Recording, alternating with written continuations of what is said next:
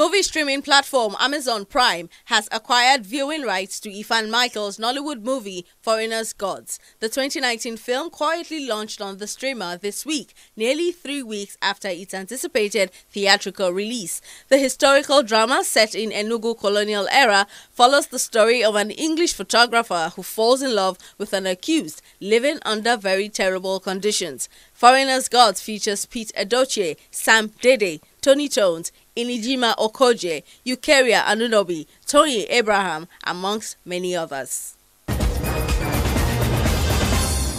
Nigerian singing duo P-Square has announced their highly anticipated 2022 World Tour, wherein the duo will storm 100 cities around the world. Peter Okoye, Mr. P, made this announcement on his Instagram page on Tuesday, adding that the event will take place across 4 continents: Africa, North America, Europe, and Asia. In January, Paul Okoye, Rude Boy, hinted at the World Tour, an announcement which excited fans. The tour is the first after the duo reunited after a 5-year feud that led to the breakup of the group.